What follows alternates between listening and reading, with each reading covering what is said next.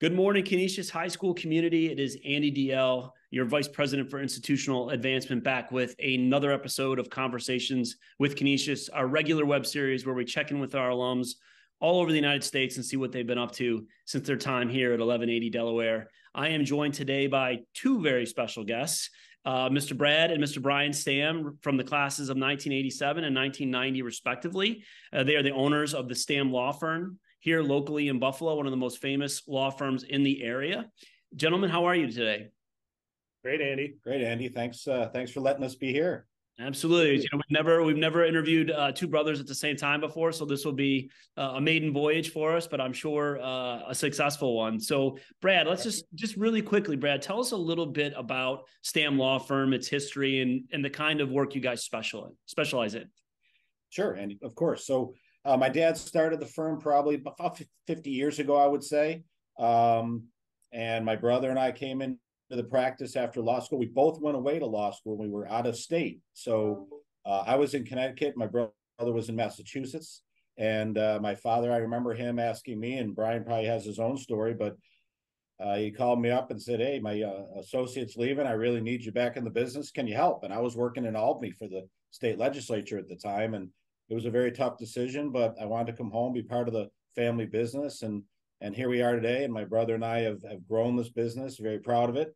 The kind of work we love doing, estate planning is one of our biggest departments. Everything from helping people after, families after someone passes, as well as helping them plan, protect their assets. That's become a huge thing, asset protection. We do a lot of personal injury work. We do a lot of corporate work. So a lot of it goes hand in hand, quite honestly, Andy, and we enjoy working together. And it's a true family business. We have my two oldest kids are in law school right now, and maybe one of my brother's kids will be, but the plan is to keep this going. Great. And so, Brian, tell me a little bit about how you and your brother heard about Canisius High School and how you found yourself, at CHS. Yeah. So actually, our grandfather went to Canisius High School. He graduated, I want to say, like in 1945, right, 44 region. As a matter of fact, in the alumni hall, his picture's up on one of the composites from the graduating class. And when I used to go to school at Canisius, I sometimes popped in and would show my friends, "This is my grandfather."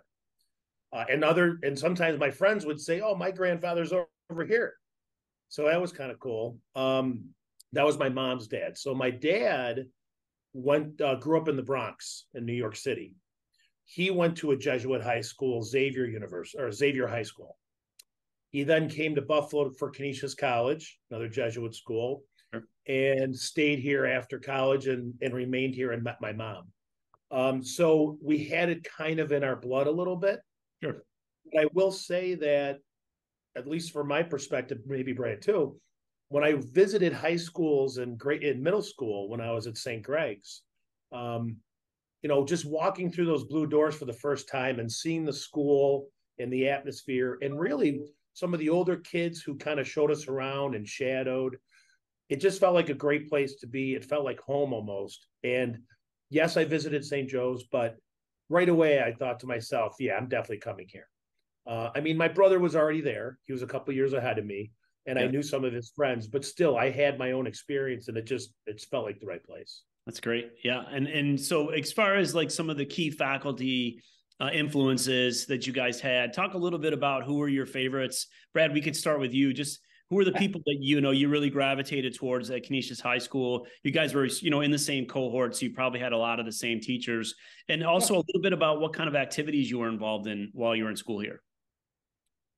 So my brother and I, grew up playing a lot of sports. So we were both active on the sports teams at Canisius. I swam for 4 years, played golf for 4 years. My brother played hockey. We did a lot of different, tons of activities at Canisius. That's one thing we loved, is there was so much to do. I enjoyed, and he did too, being a part of those sports teams. It was just made lifelong friends to this day. In fact, we were talking recently about we were a good golf team. We won, the All Catholics every year, and I remember Father Bellotti was our coach, so he was the president of the school at the time, and he was a great guy. but we were just talking recently about how we're all still friends, and it's so funny. And every now and then when I was in the school, when my son was there, because we both have boys that went to Canisius as well. So I kind of look at, we're like a legacy family, if you know what I mean. And I used to tell my son, I'd be like, hey, look at those trophies in the case. A bunch of them have your dad's name on them. He used to laugh and send pictures to me and stuff, and we'd laugh about it. But we're very proud of the activities we did. But it's some of the, I still laugh about Father McIntyre, who used to yell at me and my friends about not having our top button all the way buttoned up, choking your neck with the tie and the whole deal. I used to get in trouble in English class when we'd walk in, and he would just look at everybody. We'd all be scrambling to fix our ties and everything. But he was a wonderful influence on me. Mr. Casciano was I'll still remember him because he's just such a cool guy. He was my homeroom teacher, and there's so many of them. Mr. Van Dyke, who at the time wasn't an ordained Jesuit, but he was studying, great guy. Just a lot of wonderful people. Just a wonderful family atmosphere. Brian, how about you? Yeah, I remember Mr. Casciano. The best about Mr. Casciano was he also worked the border at the Customs and Border Patrol. So in the summer, right? There was a couple of guys, Bob O'Connor, like a couple of guys did that. Mr. O'Connor. So all the kids, we'd be going to Canada, go to the beach for the day or whatever, and he'd be the one telling us to be safe and get home safe. And it was crazy. Yeah, I remember the English department because I just remember the English and math were so strong at Canisius and definitely prepared me for law school. The English department, Mr. Durkin, Mr. Finucane, some of my favorite teachers, they were just excellent at how they, were able to teach English and a difficult subject. Guys like Mr. Palisano, Father Zanoni, who I love Father Zanoni. I had him twice for religion. I drove him crazy, but I still see him at the alumni events after the golf tournament. He still comes out and he remembers me. Just really, like Brad said, so many of the teachers, so many had influences on me. I also did, besides hockey, I also was in the plays, and Brad was in the plays too. It was a good way to meet girls. It was, girls from Narden, girls from Buff Sem would come in, and those were always enjoyable. So it wasn't just sports too. We got into plays and some of the, I don't know if it was musicals because we had Father Nauman. It was all the old plays, English plays, but it was great to be involved in different ways. Right. And so, Brian, let's stay with you for a little bit. You mentioned just a second ago your law school and stuff like that. Talk a little bit about your journey after Canisius High School, how you found your career path. And I know it's a family business, so maybe it wasn't that hard, but talk about sort of how you came to your professional life. And then, Brad, we'll get a little bit more feedback from you on the same question. Yeah. So after Canisius, I went to SUNY Geneseo, which isn't far away, an hour away. And actually, two of my great friends from Canisius High School also went to Geneseo, which was helpful, knowing a few guys. We ended up joining the same fraternity. Right.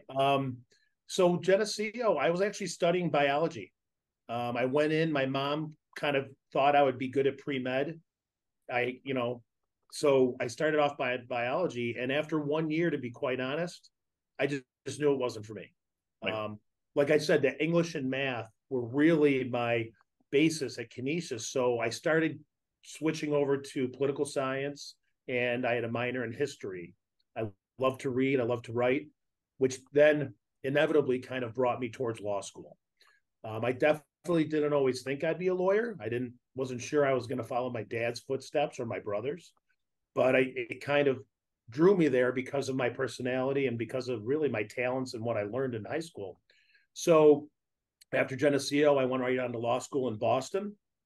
I stayed in Boston, like Brad said earlier, he did for a couple of years after law school. We're both admitted in Massachusetts.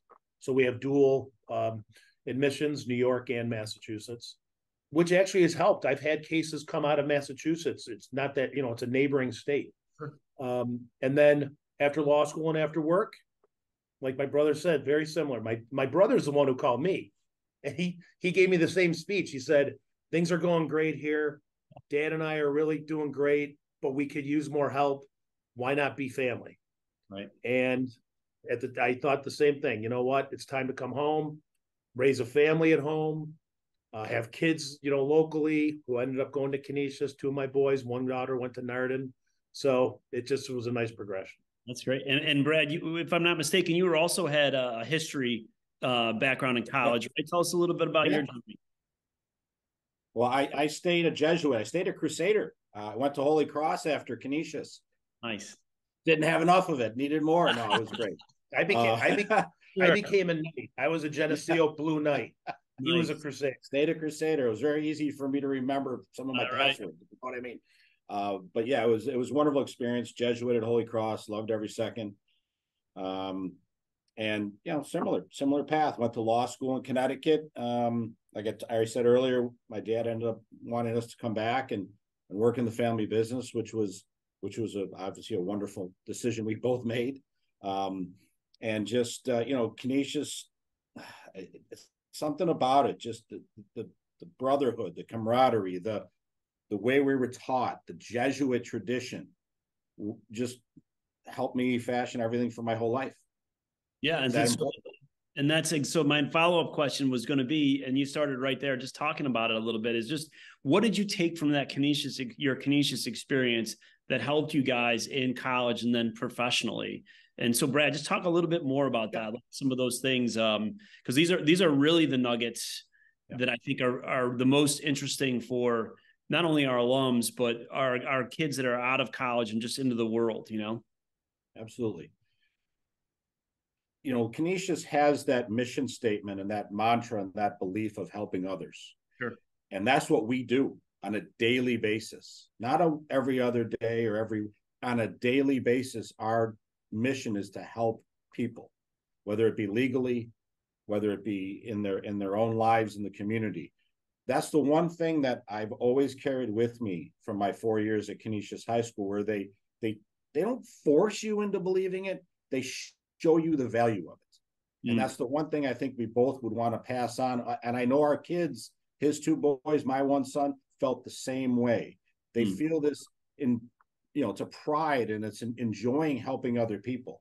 And with that as the backdrop, it's helped me in my career, commitment to the work, dedication to the work, respect for the people I deal with, whether it be my own employees, the people that Brian and I employ, or the people we work with, and of course our clients. All of that I could relate back to what we were taught and shown at Canisius High School, without a doubt. Brian, anything to add to that? Yeah, I think the young men and young guys coming out of Canisius could appreciate this analogy. It's almost like when you talk about, like, let's say Josh Allen or another great quarterback. The announcers say it's hard to put a word on it. He's just got it. Like some quarterbacks, some athletes just got it. So it's hard to describe sometimes in words, but it's kind of like that feeling when you come out of Canisius and all those years that you went there and you look back years later, there was just something about it. It's hard to describe. It's hard to put in words. It's different for other people. It's different for other guys. Our kids, all three of our boys who graduated Canisius also have those same feelings. And right now they're just in college. But there was something about it, or his is in law school, but there's something about the way it was, whether it's the fun times at the lunchroom and getting in trouble, whether it's the sometimes the ridiculous, what do they call them? Assemblies in the gym. I mean, we saw some weird assemblies, like Christian rock bands. We saw weightlifters come in, and we just had such a good time and enjoyed it. And the teachers were like, oh, they really enjoyed this. Yeah. Because there was just something about it. So, or just walking the halls, but then of course the education too, and then the sports. Yeah. And then the teachers, and then the alumni and your fellow alumni. It's just, there's just something about it. Well, that shared experience, I think, it's what binds us together. There's a camaraderie and a brotherhood to it all. And some of us would say we survived Canisius. Some of us would say we thrived at Canisius.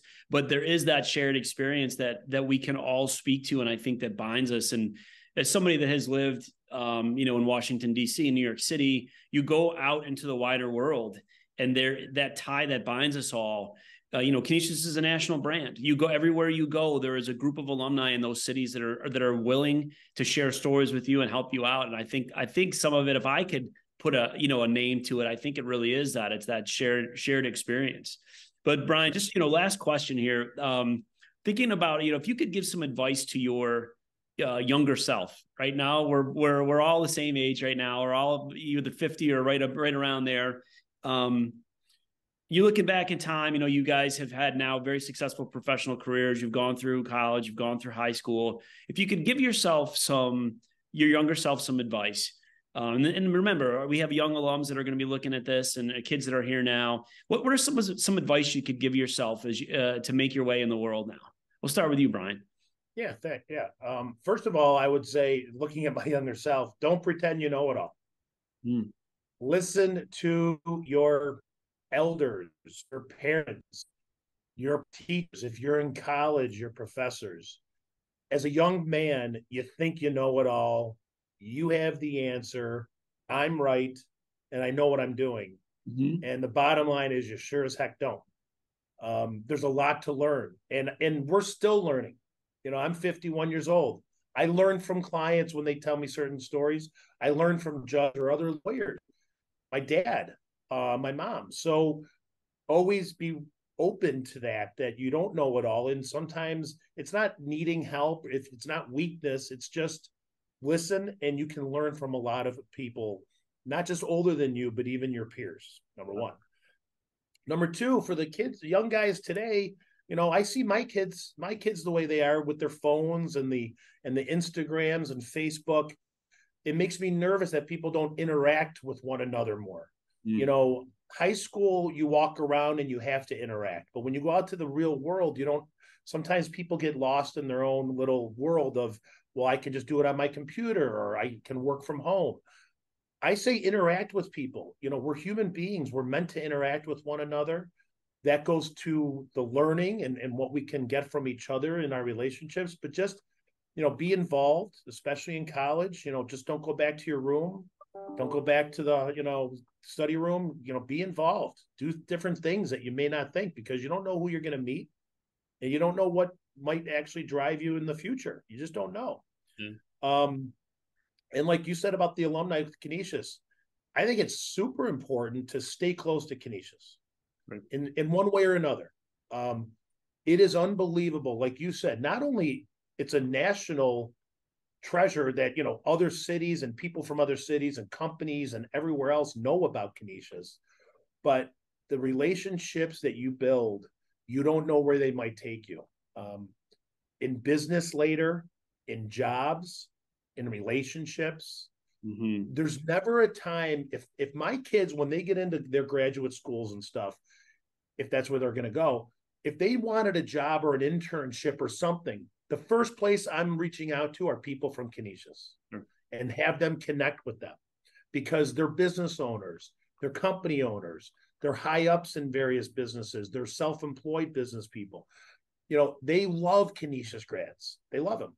And they know they're well-educated. They know they're respectful. They know they're good men, young men. So keep in touch with Canisius, whether it's the golf tournament, whether it's going to Canisius football, St. Joe's games, even after you graduate. Stay involved, because I'm telling you, the net is wide.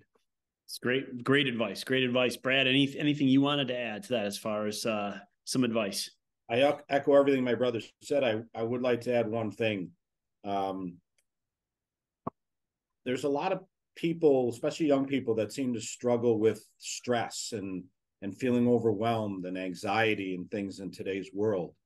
And the advice I offer is, don't be afraid to get involved. Don't be afraid to, even if you feel like you're coming out of your comfort zone a little bit, you'd be so shocked and, in my opinion, so happy at being able to be a part of something different, joining a club, being part of an organization, doing something different, establishing your own type of group based on an interest you may have.